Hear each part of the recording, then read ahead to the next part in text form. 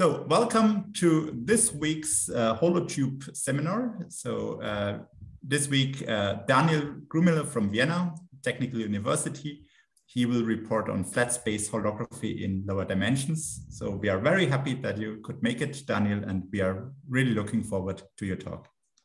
Yeah, okay, thanks. Thanks for inviting me. I'll start with some general aspects of flat space holography. Then I move to 3 dimensions and give a brief summary. But the bulk part of my talk is a detailed account on work in 2 dimensions that was done 2.5 years ago, together with Hamid, Ernan, and Dima in this paper.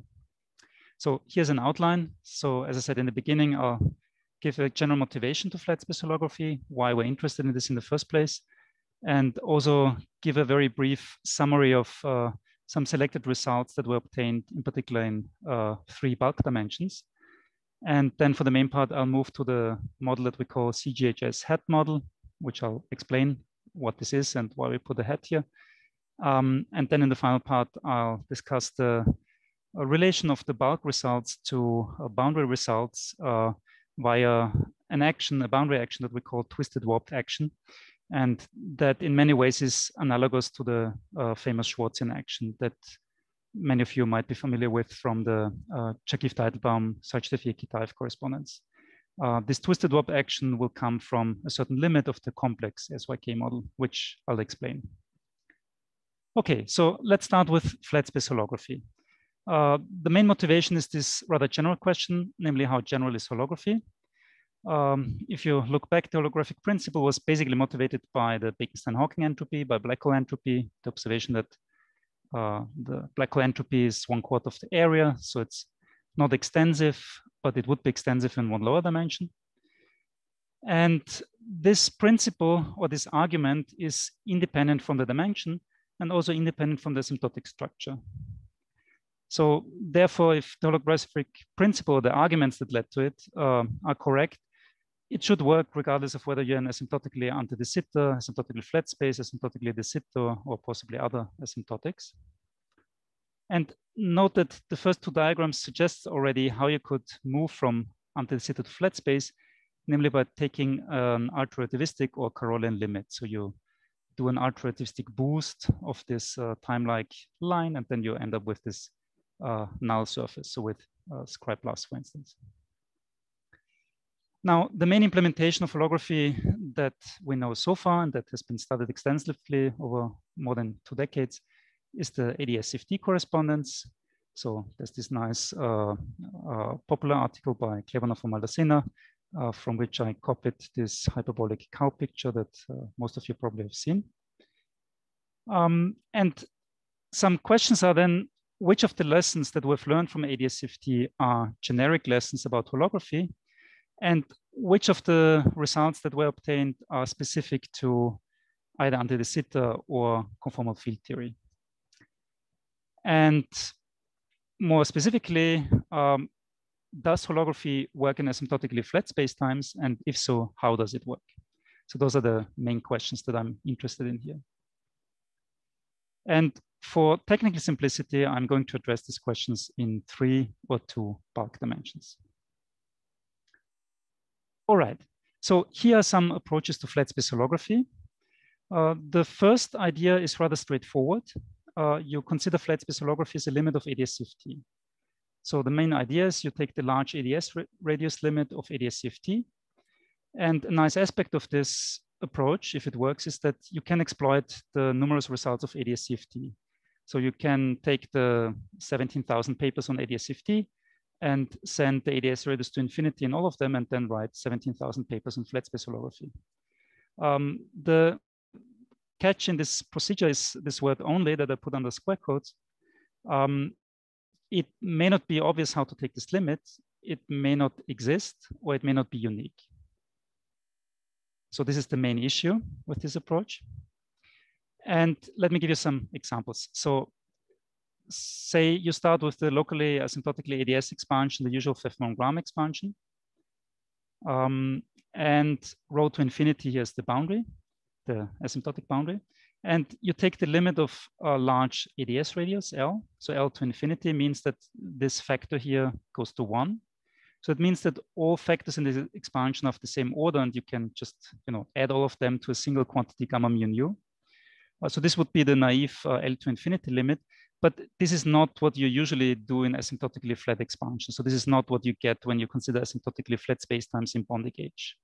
So that limit is not suitable here. A second example on the CFT side, you can also take a naive large L limit of the CFT2 conformal algebra. For concreteness, I choose 2 boundary dimensions.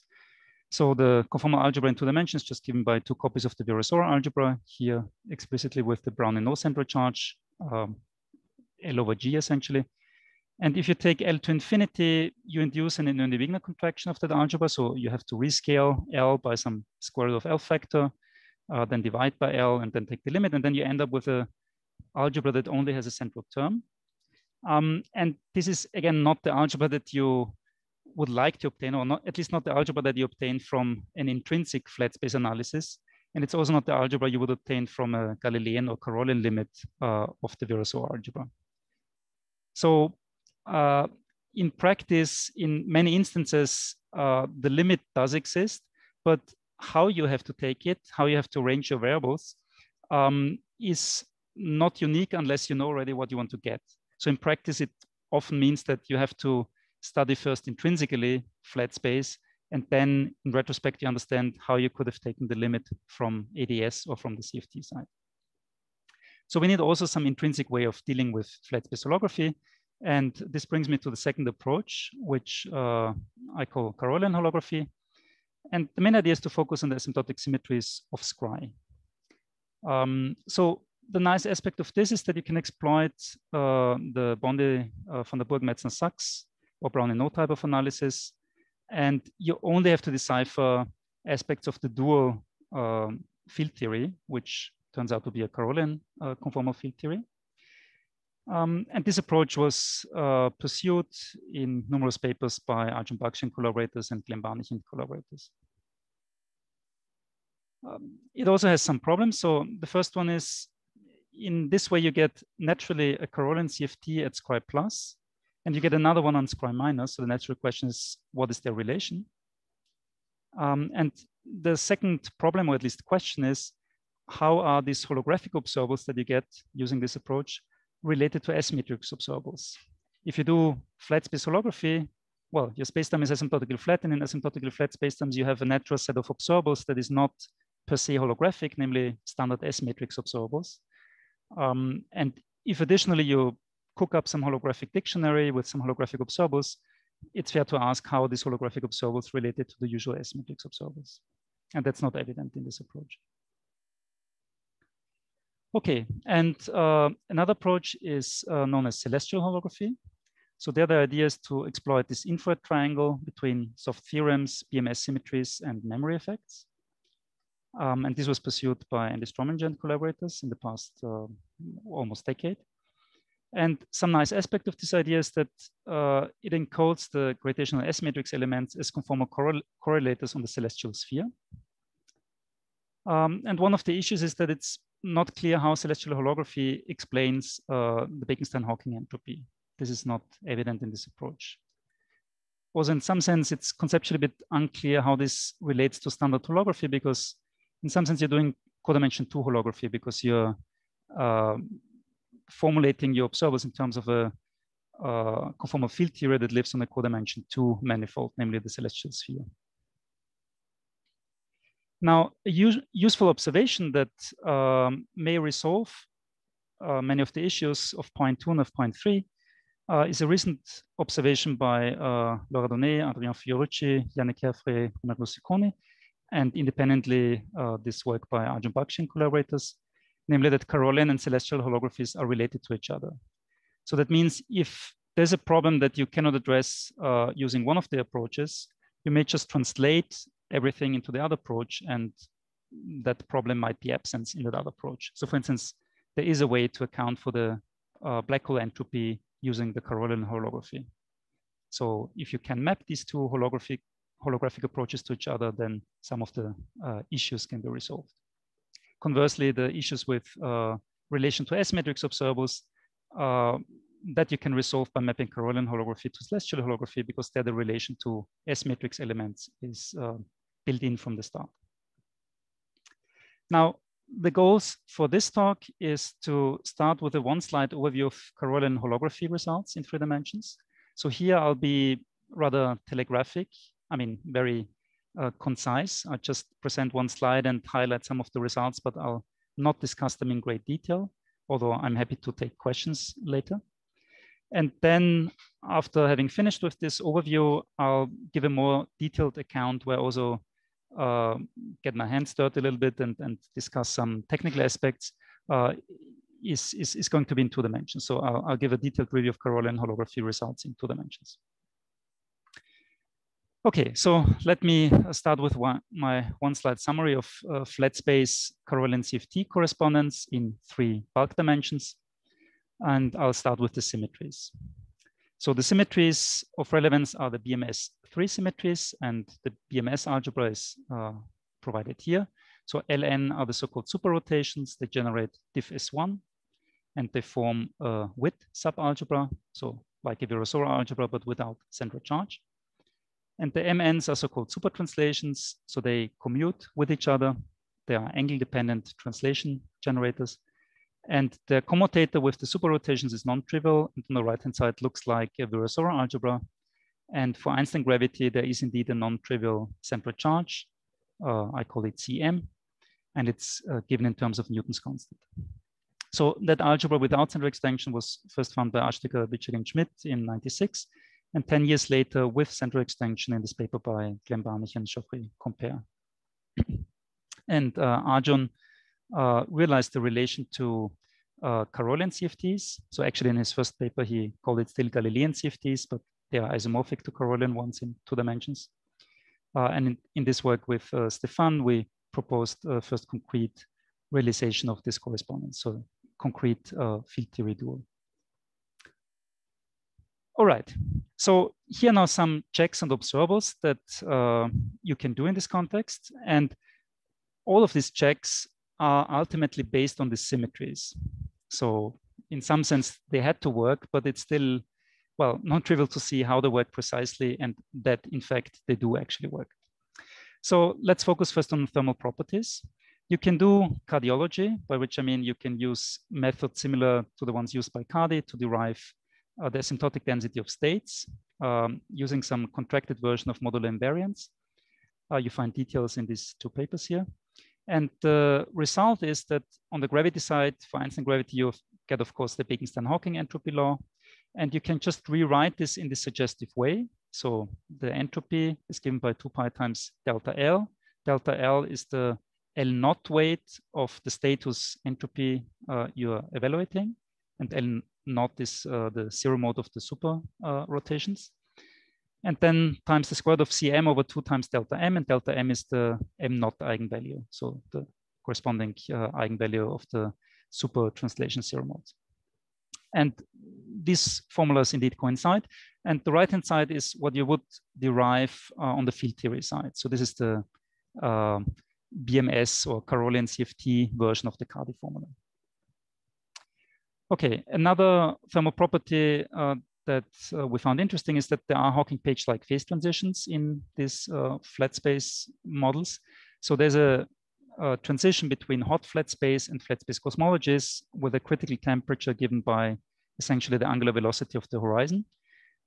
So the transition is between solutions with a horizon and hot flat space. So if you're at temperatures far above this critical temperature, then the dominant saddle point is a solution with horizon, flat space cosmologies. And if you're at very low temperatures, then the dominant saddle point is just hot flat space. Okay, some of the results above and also below can be generalized to higher spins. I just mentioned this to advertise this high spin generalization. So basically what you generalize is the symmetries. So from instead of BMS3 symmetries, you get a W version of the BMS symmetries. And based on this W BMS algebra, you can generalize some of the checks above and also some of the checks below. And there's some curious thermodynamics and phase structure that I just mentioned here. Daniel? Yes, sure. Can I ask a question about the previous slide? This Hawking page-like phase transition, does this critical temperature depend on the gravity theory that you consider? Yes. So this depends, of course, on the gravity theory and all the results that I'm presenting here for Einstein gravity. So if you take instead topologically massive gravity or some other higher derivative theory, then the precise value or perhaps even the very existence of critical temperature will change. So also the result, yeah, I mean, obviously also the result that the entropy is just 1/4 of the area, that's also only true in Einstein gravity and not generically. Thanks. But the generalization to, for instance, TMG, that was done in the same work. So you can find this generalization there. All right. Now, another interesting observable on the field theory side is entanglement entropy, which is a useful measure for, well, entanglement. And on the field theory side, you can derive a formula for entanglement entropy that is reminiscent of the result in two-dimensional CFT. And you also use similar techniques like the replica trick and introduction of twist operators. So if you're familiar with how Holtze, Wilczek, and Larsen or Cardi and Calabrese derived this for a CFT2, then it should be easy to follow our derivation for the Carolean CFT2 case. And the end result of this calculation is this formula. So the entanglement entropy consists of two parts. If there is a Virasoro-central charge present, which is not the case in the dual to Einstein gravity, but it would be present, for instance, in TMG, then you have this first part here, which is like in the Carol CFT. So you get CL/6, the Virasoro charge divided by 6, times the logarithm of the interval length.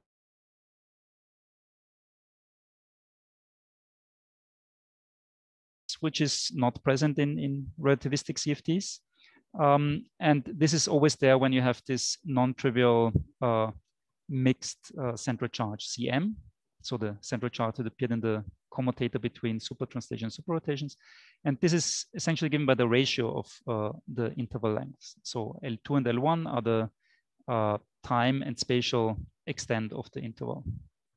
And this was derived first in this joint work with Rudan Ilbaso, Arjun Bakshi, and Max Riegler. And this was the field theory result, but you can derive the same result on the gravity side. And depending on the methods you use, you can either do this in the Chern-Simons formulation, in which case you would use Wilson lines. So similar to the way that you can derive entanglement entropy in, well, in spin 2 or high spin gravity. Or you introduce a generalized notion of Ryu-Takeyanagi surfaces, so-called swing surfaces. So the first approach was pursued in this work by Ruda and Max, and these other approaches in this later papers here. All right. The main set of holographic observables that we usually consider are correlation functions because, well, in perturbative quantum field theory, these are just the main observables of interest. So it's also of interest to calculate them holographically and to establish a dictionary. And this is possible at least for selected correlators. So what you can do is in generic Carolean CFTs, you have operators that are analogs of the energy momentum tensor. So you can calculate the endpoint correlators. And it turns out there are BP-set-like recursion relations. So in the relativistic CFT case, Belavin, Polyakov, and Samologikov showed, you know, there's a universal result for the two-point function. And then by complete induction, you can show that all the higher endpoint functions of the stress tensor correlations are expressible in terms of the two-point function plus, well, additional terms that you can explicitly determine. And the same is true in this Carolean CFT. So on the field theory side, you get a closed form expression for all the endpoint correlators of this type. And on the gravity side, you can also calculate these endpoint correlators, basically using the usual holographic dictionary for two-point correlators. And then we showed that there's an analog complete induction that you can prove for the higher endpoint correlators. And the upshot of this calculation is that the correlators on both sides of the correspondence match precisely. All right. Yeah, and Then there are additional quantum information inspired checks that you can do. So you can exploit entanglement entropy for other purposes. So one interesting application is to consider quantum energy conditions. Why would you want to do this? Well, the classical energy conditions like the null energy condition, they don't hold generically in quantum theories, even for very reasonable quantum theories and reasonable states. And Busso and collaborators introduced half a decade ago a quantum version of this energy condition, the so-called quantum null energy condition, which relates the expectation value of the null projection of the stress tensor to variations of entanglement entropy. And it turns out that in this Carolean CFT case, there's an analog of this convexity condition. So for instance, you can show that 2 pi times the expectation value of the L part, so the Virasoro part of the energy momentum tensor, is bounded from below by certain combination of second variations and first variations of entanglement entropy with respect to interval deformations. And the first inequality only applies if the Virasoro central charge is non-zero. And the second one applies if the other central charge is non-zero, and it involves also second derivatives, although combined spatial and temporal variations of the entangling region. Okay, so there are, again, these quantum energy conditions even in these Carolean CFTs. And this is the first example of quantum energy conditions in non-Lorentzian quantum field theories. And finally, the last check that I want to mention is the chaos-bound saturation. So in CFTs that are duals to gravity theories, you expect saturation of the chaos bound. So the Lyapunov exponent is given by 2 pi times temperature.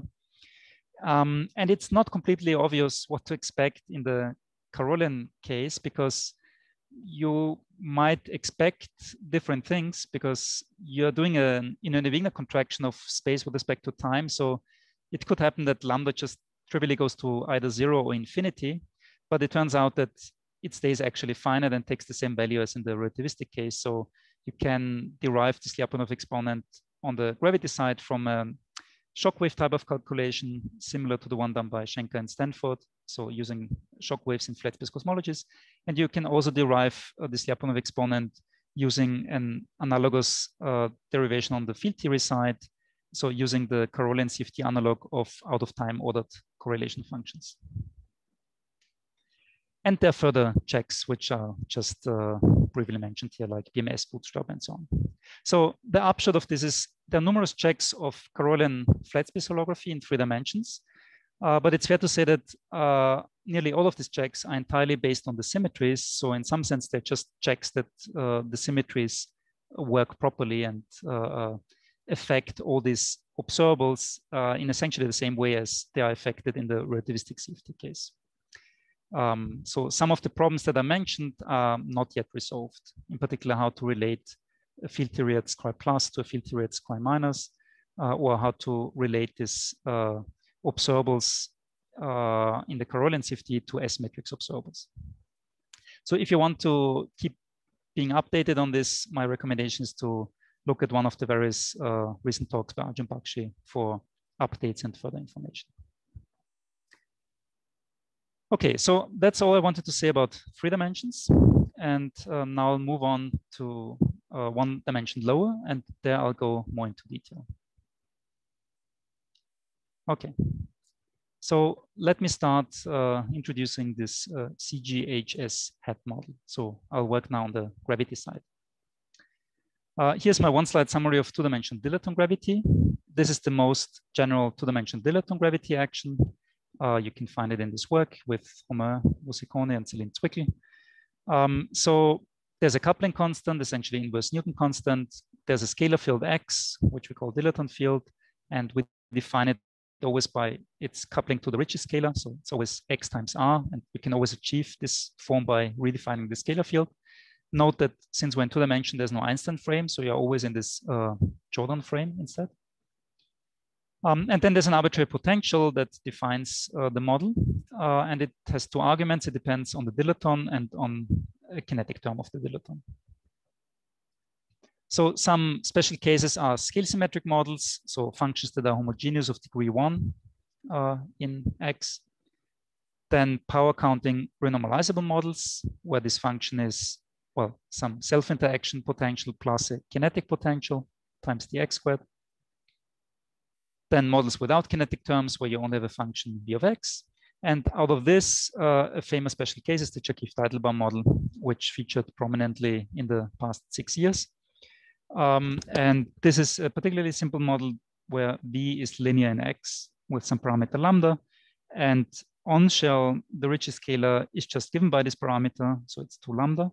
So depending on the sign of lambda, you can obtain spacetimes that are locally de Sitter or anti-de Sitter, or also flat. So this is then tailor-made for ADS2 holography.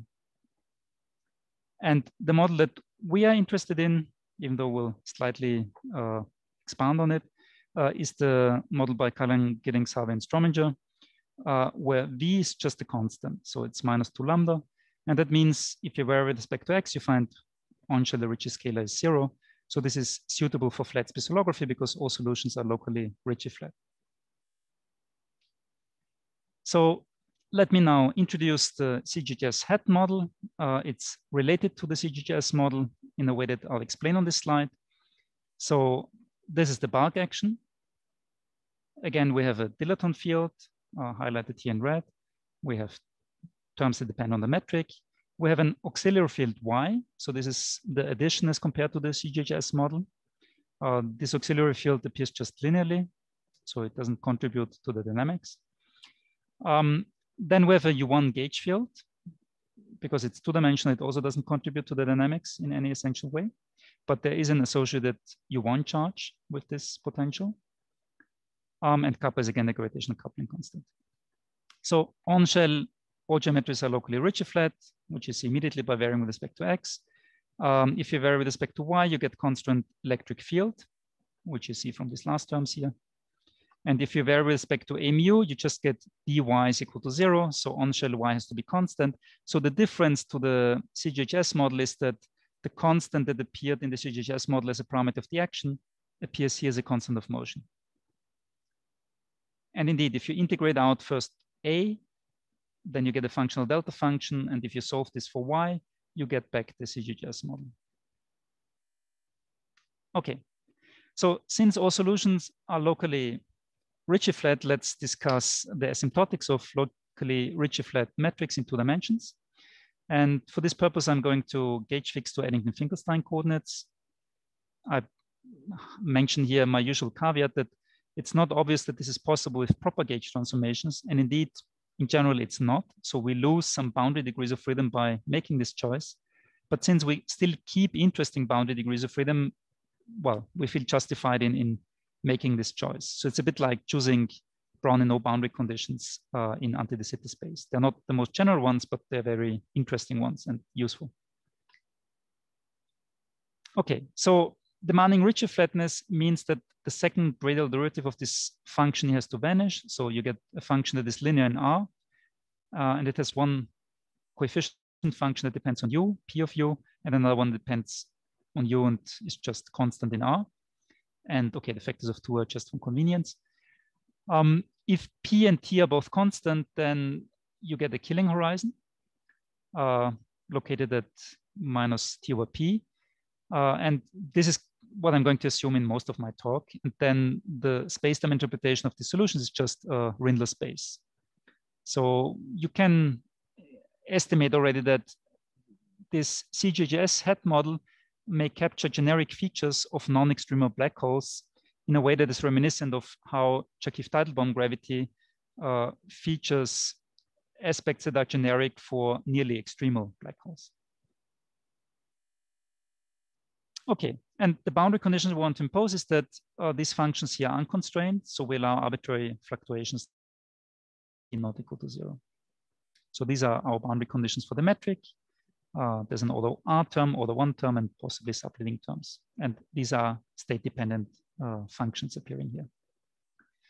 And if you now solve the equations of motion, it turns out that these boundary conditions induce boundary conditions on the dilaton, where the dilaton also is linear in R with coefficients that must be allowed to fluctuate. So x1 and x2 are again functions that are allowed to fluctuate. The fluctuations are not independent from P and T, but well, they are defined by solving on-shell conditions. Okay, so this is our answers for the boundary conditions. Now, the next step is straightforward. We determine the asymptotic killing vectors preserving these boundary conditions. And since this is a student's exercise, let me just give you the result. So this class of metrics is preserved by these asymptotic killing vectors, and they also preserve the asymptotic form of the dilaton. So you see there are two arbitrary functions appearing, epsilon of u and eta of u. And epsilon of u generates super rotations if you want. So diff S1 or diff of R, depending on what you assume about well, the u direction. And eta of u generates a radial version of super translations. Note that in 2 dimension, there cannot be super translations in the usual sense because there are no angles at the boundary. But there's a radial version of super translations. So you have eta u dr. And it turns out that the metric functions P and T, they transform non-trivially under these asymptotic killing vectors. And the transformation behavior is encouraging because this looks a bit like, I mean, P looks a bit like a U1 current. You have epsilon P prime plus epsilon prime P, although there's this funny looking epsilon double prime term. And T looks a bit like a stress tensor in a CFT. So a bit like a Schwarzian derivative, epsilon T prime plus 2 epsilon prime T, but there's no epsilon triple prime. And then there are these additional funny eta prime and eta P terms. So we have to discuss what this means, but it's at least promising.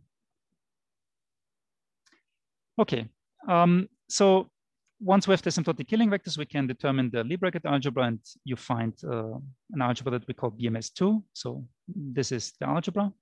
It's very simple. If you go to Laurent modes, you can bring it into this rather intuitive form. So the L's are again, well, super rotations, the M's are super translations, and L with M don't commute.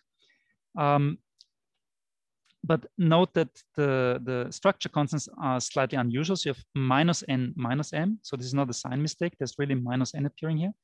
The interpretation is that these are spin 0 super translations, which is different from the usual spin 2 super translations that you have in BMS 3, for instance.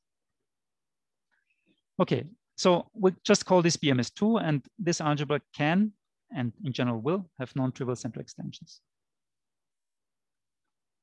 Now, there's an interesting global aspect that I want to touch upon. It's discussed in much more detail in this recent work by Hamid and Blaja. So let me mention what this issue is. I can redefine my function that generates super translations. So instead of using eta, I introduce sigma, and they're related by a derivative. So eta is sigma prime. And when I calculate the corresponding generators Gn and develop into Laurent modes, I get this algebra, and this algebra is now standard, well, if you want warped Virasoro algebra without center extensions, or a warped width algebra. So Jn is now a spin 1 current. And the relation to the old super translation generator is very simple. So Jn is n times mn for n is not equal to 0. So this is almost a change of basis, but note that J0 is mapped to 0 by this, and nothing maps to m0. So there's an issue with 0 modes, which should not be surprising because there's also an issue with 0 modes in this identification because we're taking one derivative here. And later I'll show you that M0 is interpretable as a winding mode of the Maxwell field. But for now, I'm going to dismiss the winding mode and focus on the warped width algebra because it's a bit simpler to handle than the BMS2 algebra.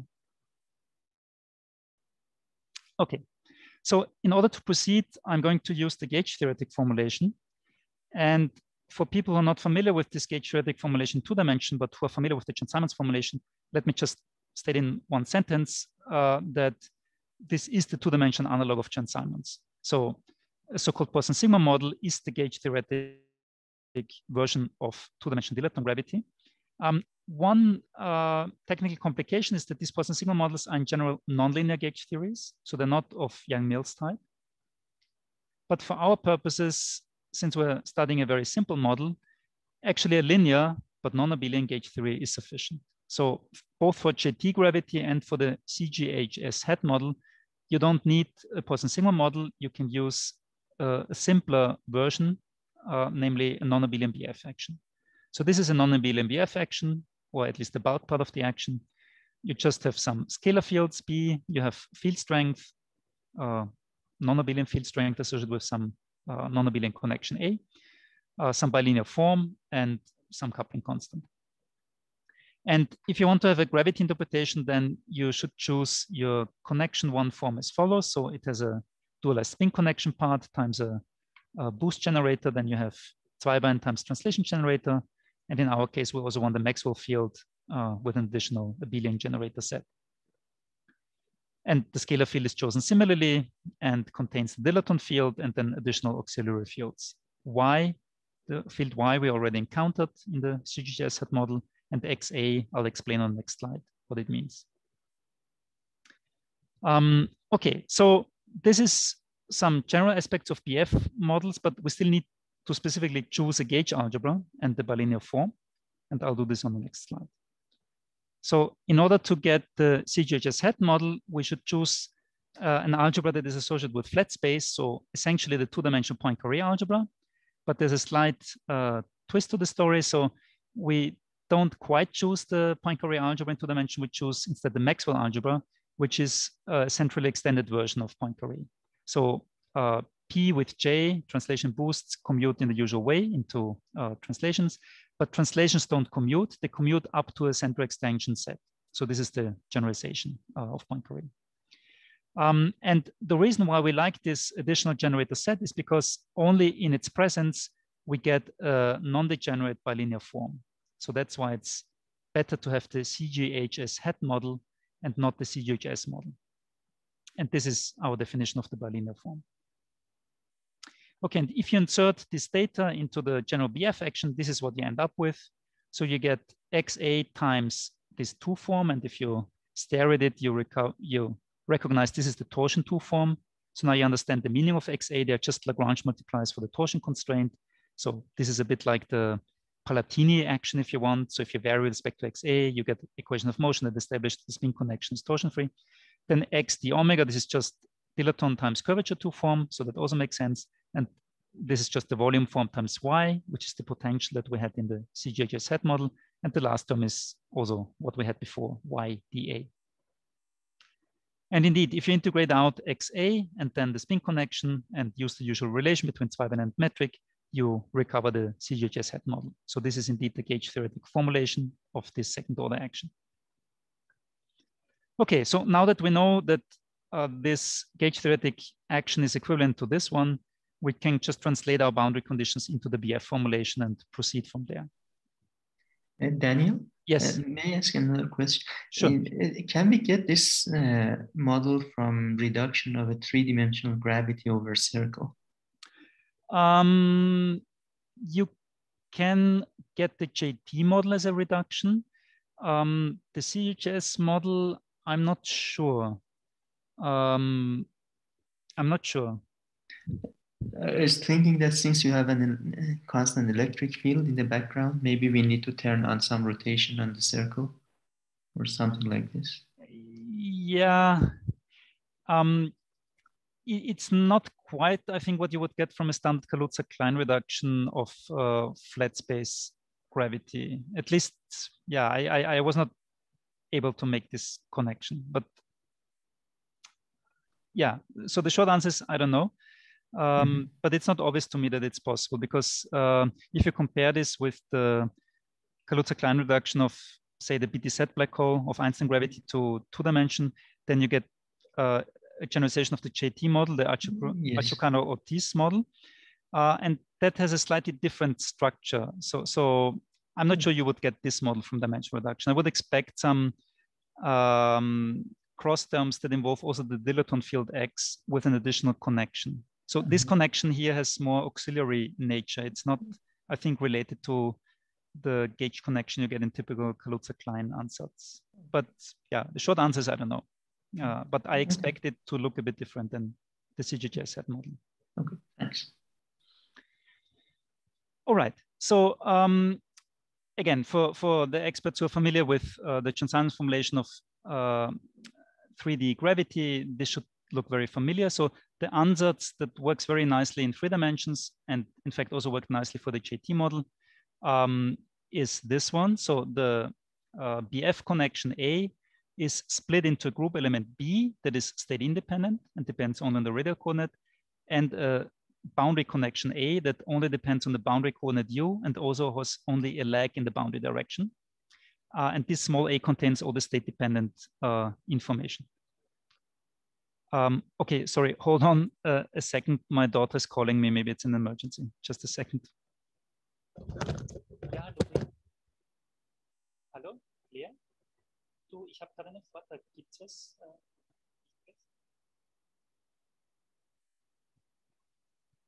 Hallo?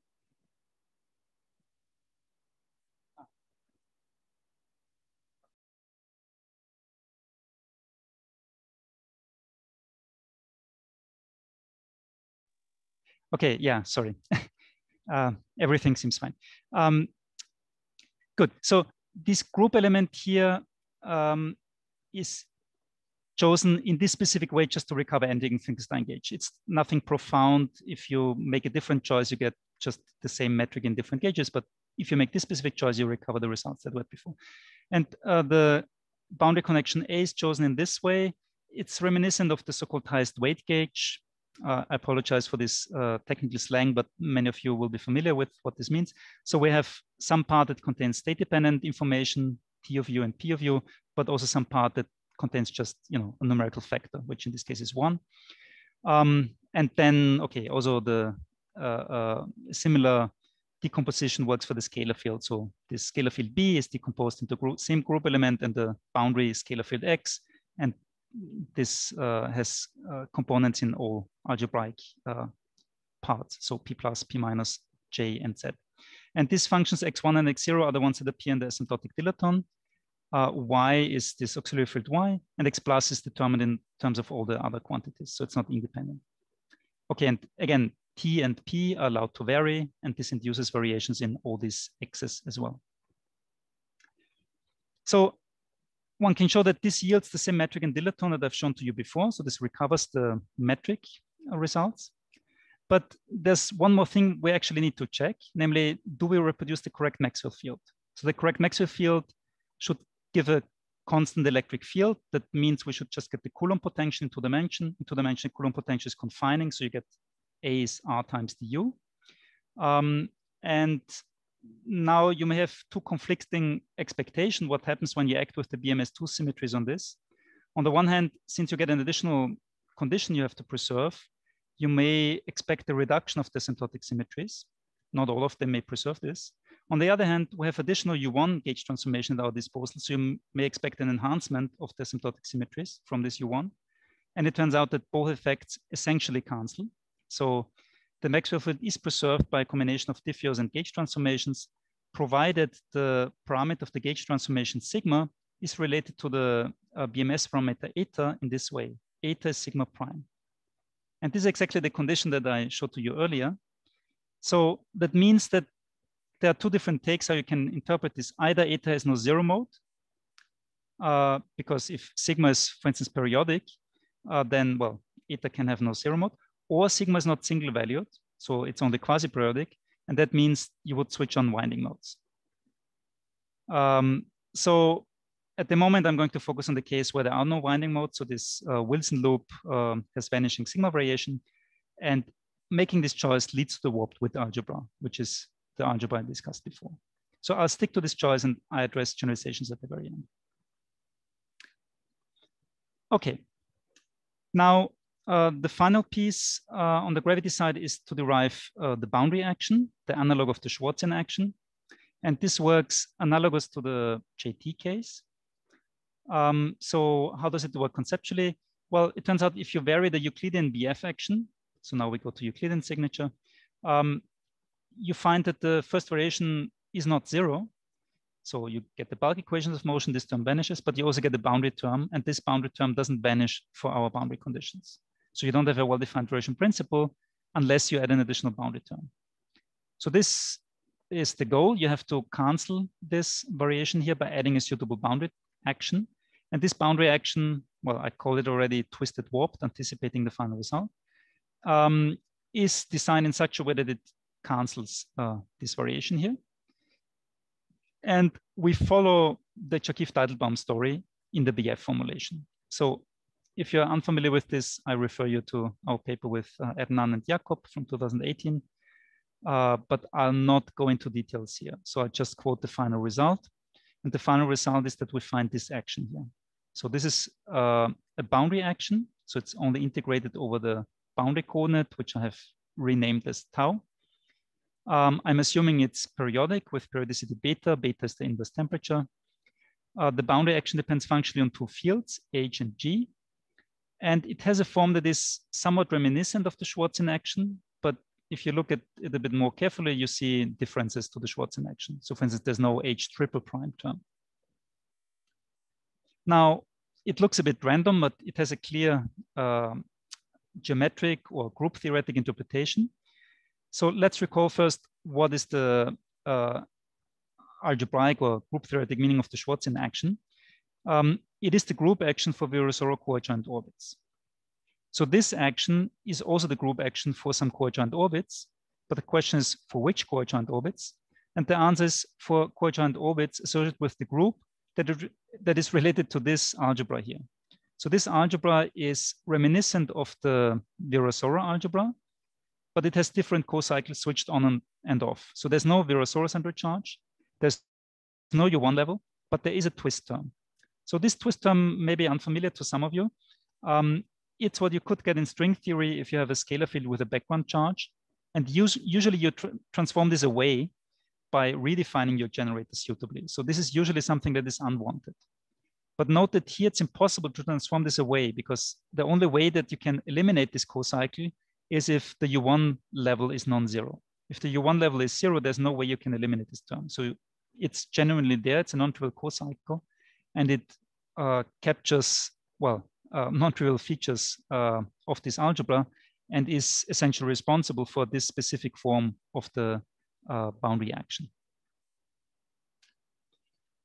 So under asymptotic symmetries, H and G turn out to transform as boundary scalars under diffeos, and G additionally transforms like a phase field under U1 transformation. So you can interpret H as a time reparameterization field, the same field that appears in the Schwarzian action, and G is an additional phase field that is there because of the additional U1 that we have.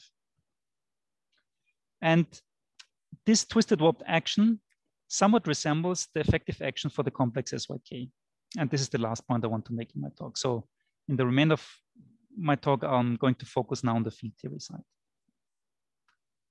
So let's move over to the field theory side, twisted warped action from the complex SYK model.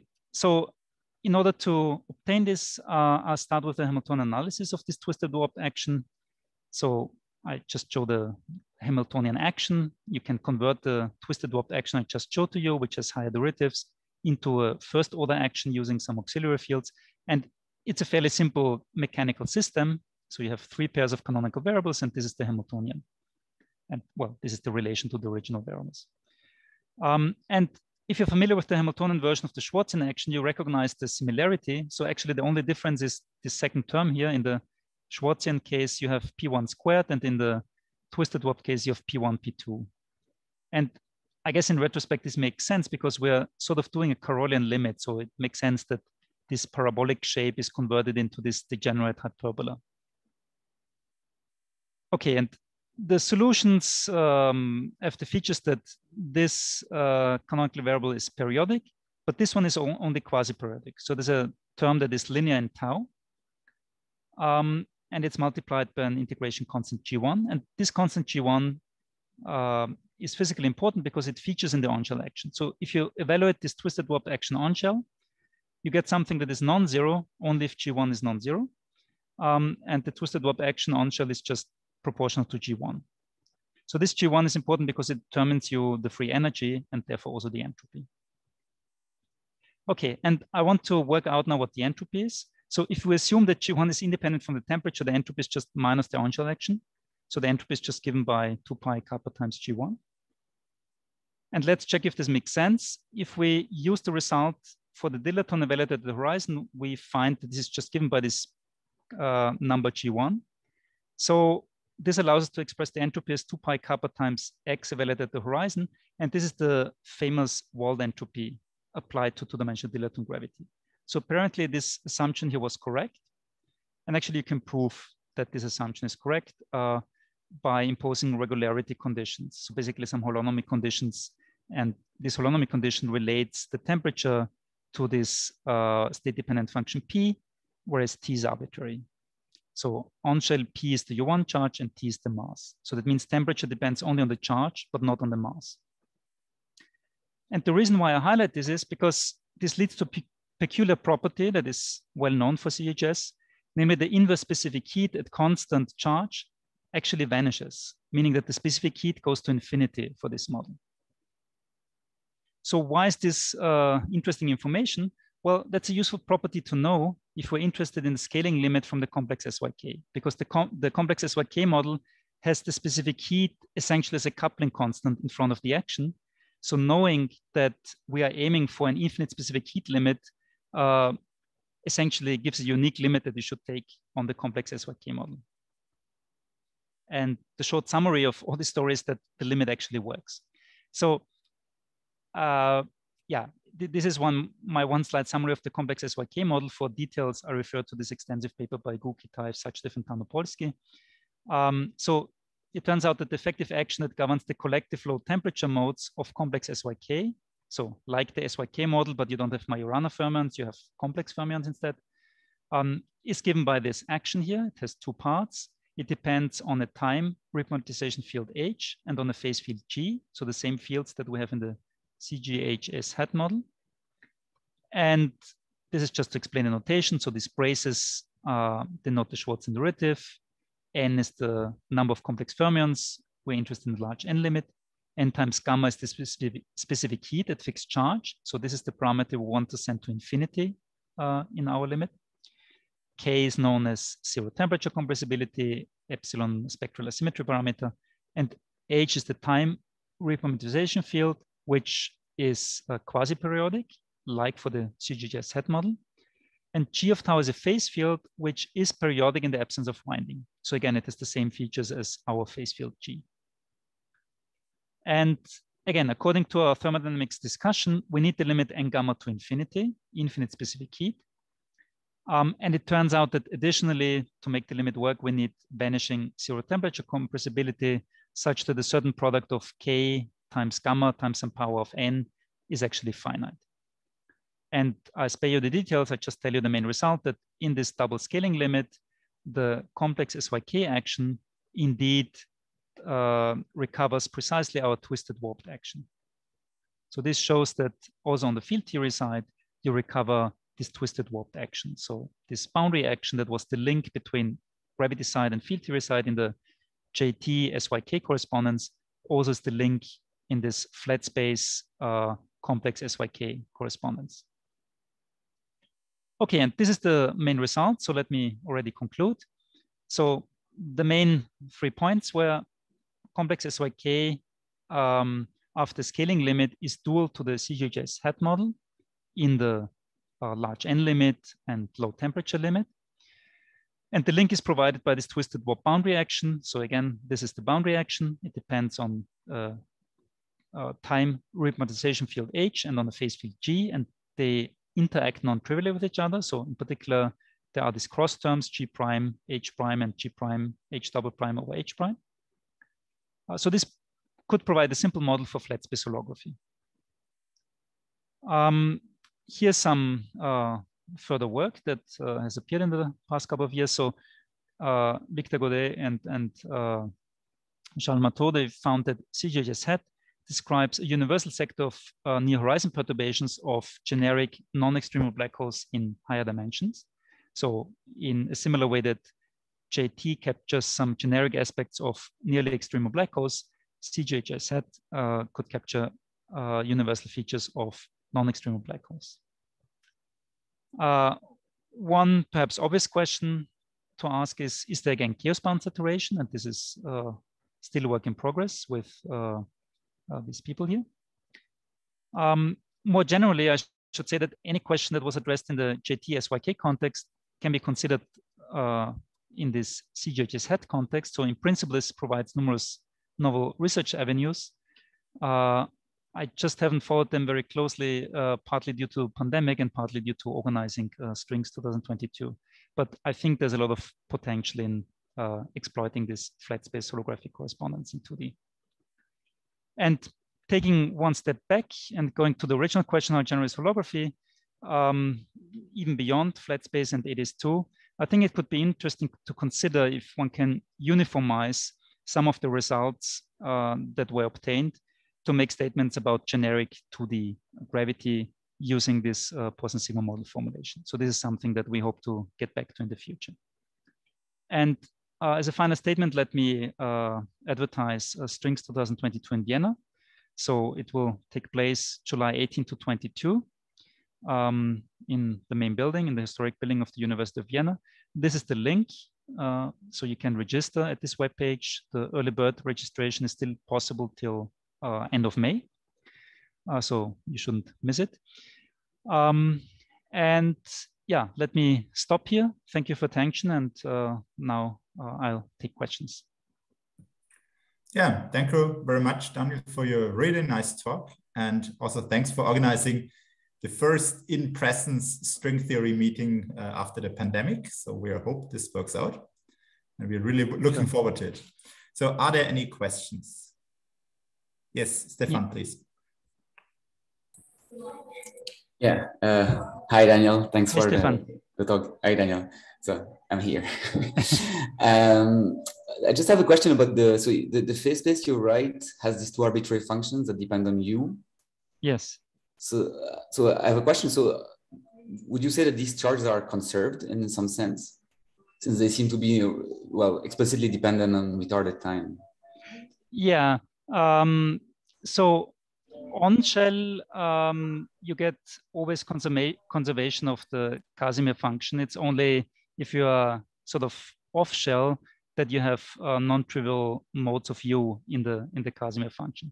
So this is a generic feature of 2 dimensions, I would say, that, well, since codimension 2 is kind of trivial in 2 dimensions, there are not any internal modes left with respect to which you can develop your charges at the boundary, other than time.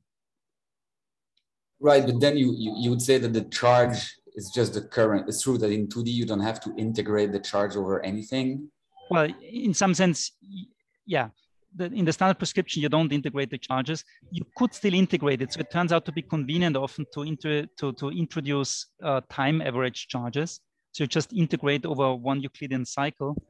And the purpose for doing so is that, well, once you integrate, you can also partially integrate. So you can use techniques that are similar to 3D gravity in this way. Right. But a priori, you don't have any integrals. And if you go fully on shell, then the conserved mass or the conserved Casimir, well, the Casimir function becomes conserved. But we want to keep slight off-shelliness in order to see this mode expansion in U. Right, and also, so the reason why you are going to the BF formulation, I mean, you could have done everything by just staying in the metric formulation, I guess, or is there? Yes, indeed. That's what we did originally. It was just a bit more confusing to us, at least. What are the precise boundary conditions? So it involved a lot of, it involved more guesswork. But okay, on the other hand, once we wrote down the BF version of these results, we knew already what the results were. So we had less guesswork to do anyhow. But for deriving the boundary action, I think it's more straightforward using the BF formulation, because you get some generic results for BF theories. So the boundary action is always given for the loosest set of boundary condition by a particle action on a group manifold, and the group manifold in question just depends on the gauge group of your BF model. And then once you have this particle action on the group manifold, you can impose your boundary conditions. So you can do something analog to a Drinfeld-Sokolov reduction. And in this way, you get this Schwarzian type of boundary actions, which in our case leads to this twisted warped action. Yeah, I see. So yeah, so identify the boundary actions that it's simpler to go in that formulation. Yes, indeed. And so far, we were not able to generalize this to any 2-dimensional dilaton gravity model that is cannot be formulated as a BF theory. So we only know how this works for BF theories, but not for generic gravity theories in 2 dimensions. And it would be great to, well, to do this for generic models, but it seems that currently we still lack the techniques for doing so. Okay. Well, thank you. Thanks again for the talk. Sure. Yeah. So are there further questions from the audience? A quick question about the last slide. So do you expect the chaos bound to actually be saturated for this? Well, given our experience in 3 dimensions, that would be an expectation, yes. So, I mean, naively from, if a shock wave calculation is meaningful, it cannot fail to recover the chaos bound, because ultimately what you're seeing is infinite blue shift factors from the near horizon region. So if a shock wave calculation is meaningful, it always will produce chaos bound saturation. But on the field theory side, it's not so obvious yet. So, but the expectation is yes, given that this is what happens in 3 dimensions when you consider flat space holography. There, the chaos bound turned out to be saturated. Okay, thanks. Sure. Further questions? So I've got one, namely, so for your algebra, which you showed that we have one central charge or central term. Is there a second independent one? And if yes, what do you have to do to your gravity formulation to get it? Yes, so you can have, okay, I don't find the algebra anymore, but okay, it's basically this algebra, but you can have up to 3 cocycles. And well, if you have all 3 of them switched on, you can always eliminate the twist term if you want. But if you have the U1 central charge switched off, then the twist term cannot be eliminated. So if you want the second one and you want to keep the twist term, then the main possibilities, you have the twist term and you have a Virasoro central charge. And in 3 dimension, we know how to obtain this. So this was done in work with, well, in fact, with Stefan and Blaja and Hamid in a paper that we internally called Rindler-Wahnsinn. So there you have to switch on, basically, we have to switch back the cosmological constant. So in an ADS context, but for slightly weird boundary conditions, you get both a Virasoro central charge and a twist term. So basically, physically, what you do is you do a near horizon expansions, you do Rindler space, but you do it in a case where you're not locally flat, but you're locally under the zeta. And in that case, you both get the twist term and the Virasoro central charge. And then still many conclusions hold. So in particular, the twist term cannot be eliminated in this case. So the crucial thing is always to have the J's to be genuine super translations, even at the quantum level if you want. So as soon as you make these super translations non-commutative, meaning that, you know, there's a central extension, so there are not actually super translations anymore because they don't mutually commute, at least not all of them. Once you have this, then you're back on more familiar ground. Then you get standard warped Virasoro algebras. But if you maintain this property that this is 0, then you always get this twist term that is not, that cannot be eliminated. And then you always get this, features similar to the ones I discussed here, these twisted warped boundary actions and Okay, thank you. But in that case, Daniel, yes. Connected to my previous question, that in that case, to get this, we had to integrate over U. We had to pretend that U was a periodic coordinate. That is true. That is true. Yes. I mean, here we're doing the same actually. So I mean, in order to go to Euclidean signature, I analytically continued. U is equal to tau or T. And then I compactified T. So we're doing something similar like this discrete light cone quantization. I mean, okay, we don't have to call it that way, but we are periodically identifying a coordinate whose Lorentzian counterpart actually would be a null direction. So it is a slightly unusual feature, but I mean, if you want to have these Fourier modes, you cannot avoid doing this. But note that this algebra also can be represented in Laurent modes. So you don't have to do this. You don't have to do a compactification. It's just that if you want to have a finite temperature interpretation, then you need this compactification, and then you need to introduce inverse temperature or periodicity beta. Yeah, but if you do Laurent, if you do Laurent expansion, then you have to pretend that U is complex and do a contour integral to get contour charges. Yes, yes, okay.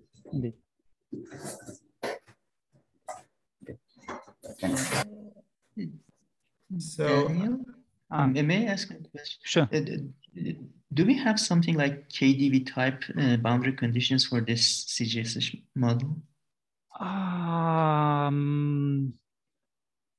So by KdV boundary conditions, you mean the story by Ricardo Alfredo? And yeah. That's in 3 dimensions, of course, but yes. Something similar to that. I guess so. I mean, we haven't tried this, but I guess you could do some similar kind of deformation. So, but yeah, my guess is yes, but it wasn't done, so I can't say for sure. Okay. Hi, Daniel. Hi. Just a comment on Martin's question. So it is possible to have Virasoro center term in the 2D case also if you use a more general bilinear form, which we call the twisted CGSH hat mode. Yes. Yeah. Thanks for pointing this out.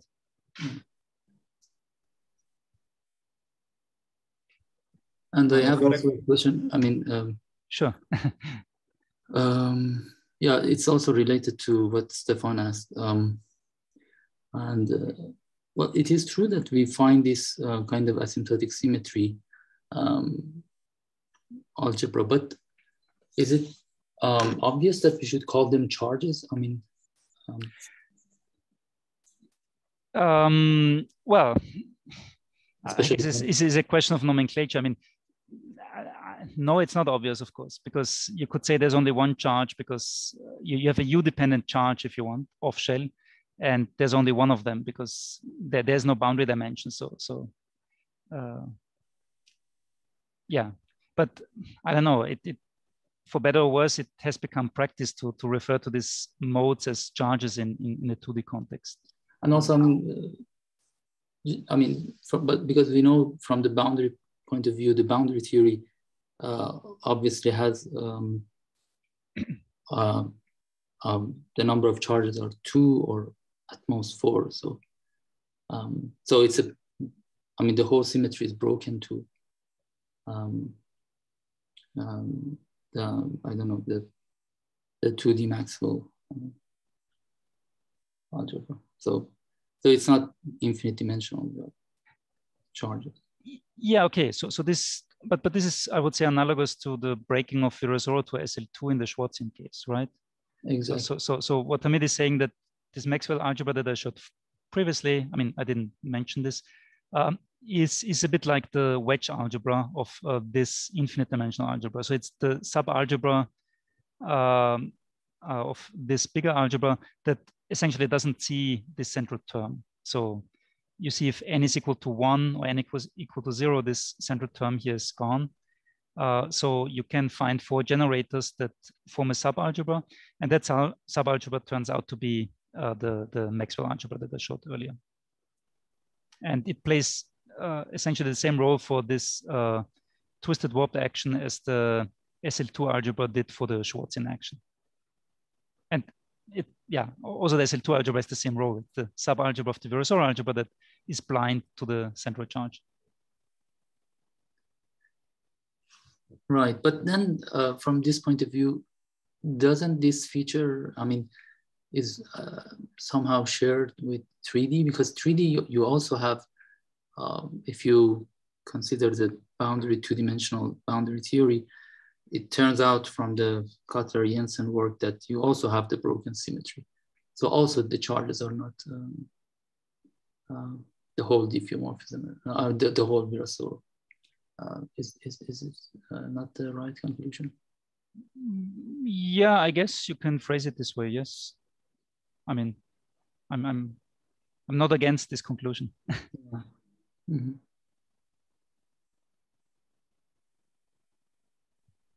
So, are there further comments or questions? So that seems to be not the case. Then I stop recording, and now we can ask questions like in private to Daniel and how to register, for example, for strengths. Okay.